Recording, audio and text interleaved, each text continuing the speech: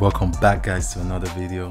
This is Sam Codes, and yeah, it's been a while, but hopefully this is the start of more regular videos. And yeah, what we're gonna do today is a simple progress bar.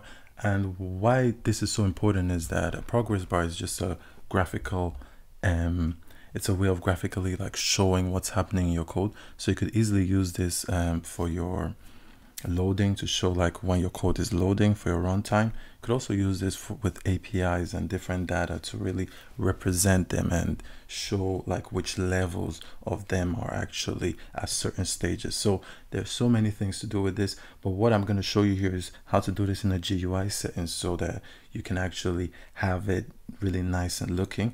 But if you can stay to, if you stay to the end of this video, I'll actually give you another code which is more of a terminal progress bar. So by the end of this video, you'll have two code samples which will actually be on progress bar. You can choose between which one you prefer. So I want to show you the GUI and also show you the terminal one, and yeah, pick whatever you want. And you know how it is, guys. Like, subscribe to the video if you're new, and yeah, comment down below about videos, tutorials you would like to see on this channel. I'm gonna be way more active, and yeah, let's get to it.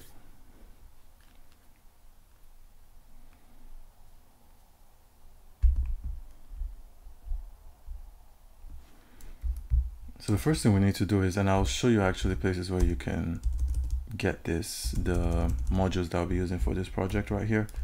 We need to import our modules, and the first module we're importing is PySimpleGUI UI. You can see it right here, and we'll set it as SG.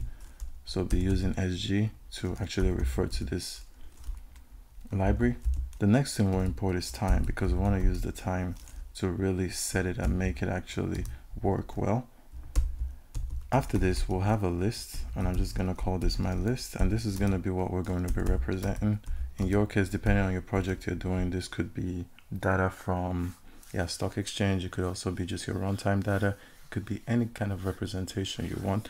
In this form, we're going to put it in a list form, and we'll say 1, 2, 3, 4, 5, 6, 7, and 8. Now that we have our list, we'll create a variable called progress bar.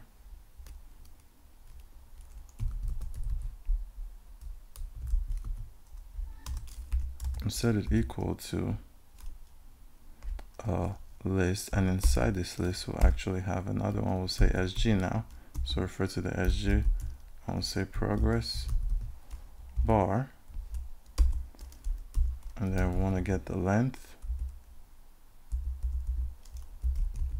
But we put that in a curly bracket, in a normal bracket. So we say length, and then we refer to our my list that we just created. After this, we'll give it orientation, and we'll just give it a H. Also have to set a size, and our size, we'll set it to be 51. You can always play with these variables to really understand the code. After this, we'll also set a key, and the key will be set to, and we'll just call it progress bar.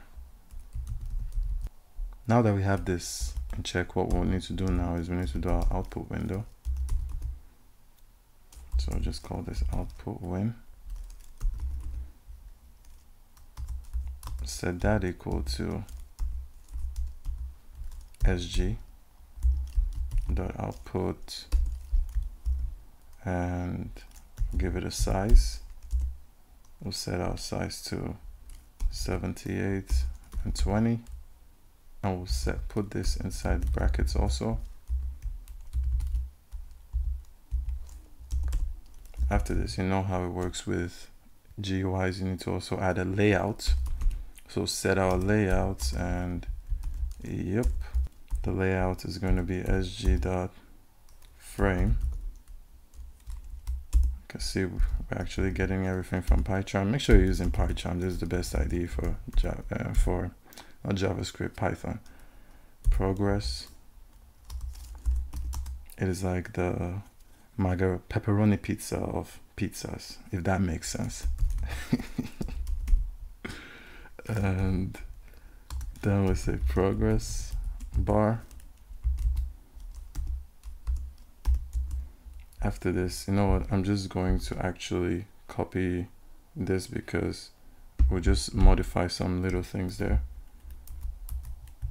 so we can save some time. And this is going to be output instead of progress. And you see how everything is going to be when we're done. And the layout is going to be output when.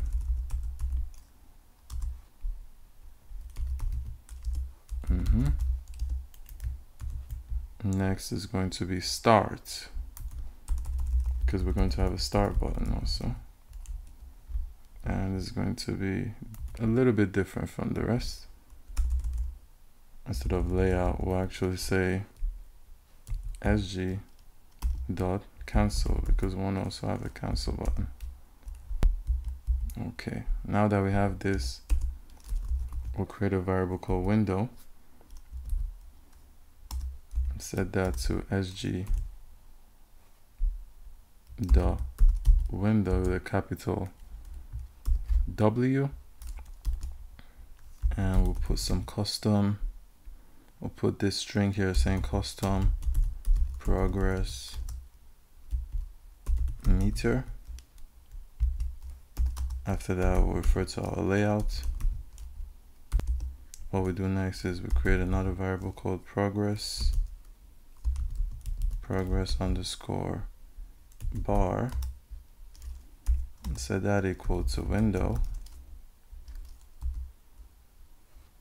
and in this window we'll put a string there called progress bar. We need to set the while loop that's actually going to run this. Normally you won't need this while loop if you have some external data that you're getting from an API. That will take care of it, but in this case where we're just actually trying it out to make you really see it in motion, we need to set a while loop to actually go through the string and all that. I mean, not to go through we need a while loop to go through the my list, which is right here. And we have an error here. I just realized it. The start should be closed. Yep. A little bit rusty because it's been a while that I actually made tutorial videos, so bear with me. But yeah, as I said, it's gonna be way more from now on, trying to at least once a week, hopefully even more, depending on how interactive you guys are. So let me know what you want to see in this channel.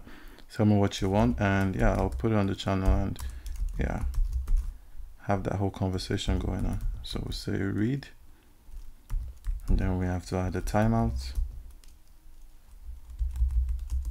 I'll set it to 10. I'll say if event is equal to cancel or event in none want to break. But we'll add an else if,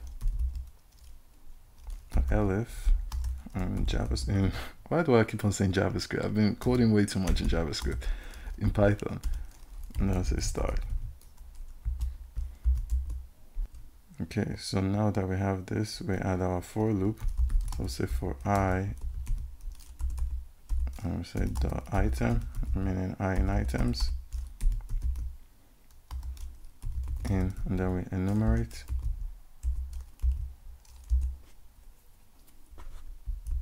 And then my list.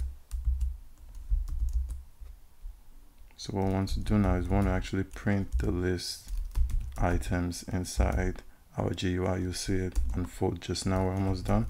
I'll also set a time dot sleep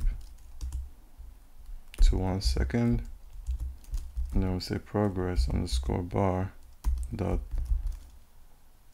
update bar, and here we'll put I plus 1. After that, we need to actually make sure our window can also be closed, so we say window.close. So if we did everything well, we didn't have any error, and this should not be framed. So this is where our bug is there. This should be submit.